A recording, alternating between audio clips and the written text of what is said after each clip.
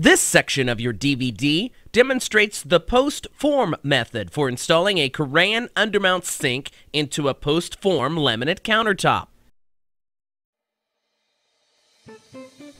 Before you begin installation, inspect the sink for any damage. Check both the rim and corners of the bowls. Check the sink rim for flatness. In rare cases, additional straightening may be needed. If needed, place a wood spacer block between the bowls on the underside of the sink to provide additional straightening.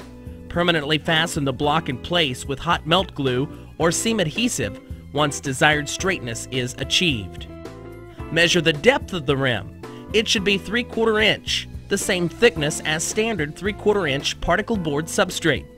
If the rim is thicker than 3/4 inch, use a template and top bearing router bit to trim to 3/4. If using 5/8 inch substrate, remember to trim the rim to 5/8 inch thickness. Place the countertop upside down on a sheet of particle board or other hard, flat, and level surface. Make sure it is lying completely flat. Be aware of no drip edges. Decide the correct position for the sink. Mark your center line on the underside of the countertop and then screw your pre-made template securely to the underside of the countertop in the required position. Make sure to use the correct size screws to avoid going through the laminate on the top of the countertop. This template will allow you to remove approximately 2 inches to 2.5 inches of particle board substrate from the back of the laminate, leaving just the laminate and a thin layer of particle board behind. Use a plunge router with either a template guide and a 3/4 to 1 inch wide straight cut bit or a 3/4 to 1 inch wide straight cut bit with top bearing. Set the depth of the bit to approximately a 1/16 inch less than the combined thickness of your substrate and template. In other words, you want to leave about a 1/16 inch of substrate remaining on the back of the laminate. Run the router around the template and hog out all of the wood. A thin layer of particle board should remain. Carefully wipe or spray remaining particle board with a solvent such as a lacquer thinner, toluene, or other adhesive remover. Be careful to keep the solvent away from the outer edge of the cutout. Let it soak in for a few minutes. Use a sharp 3/4 inch to 1 inch wide chisel to remove the remaining particle board. Clean remaining adhesive off back of laminate with a solvent and clean rag. A wire brush can also be useful. Spray clean with compressed air. Clean the sink rim and back of laminate with denatured alcohol and a clean white rag.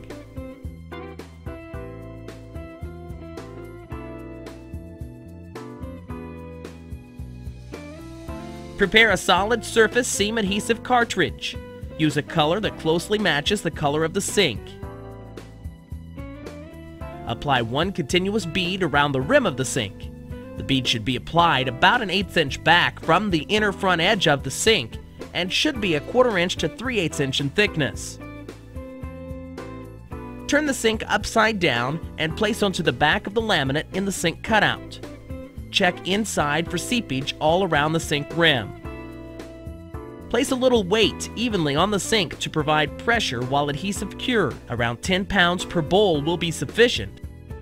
Leave to cure for 30 to 45 minutes depending on brand of adhesive and the climate. After adhesive has cured, check the height of the sink rim. Any high spots should be sanded flush with the underside of the particle board. Squeeze silicone into the gap between the sink and substrate. Try to completely fill the gap between the sink and the substrate. Attach wood support strips with screws or glue and staples to support underside of sink rim. Do not place strips where they may interfere with faucet placement. Turn the countertop over.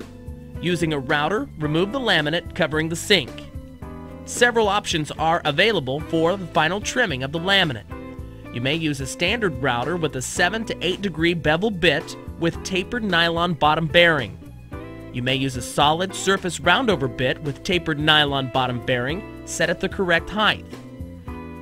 The preferred method is a tilt-based trim router with a 1/4 inch straight cut bit with bottom bearing. Simply adjust the angle of the base to 8 degrees. This is 2 degrees more than the angle of the sink walls, which are typically 6 degrees.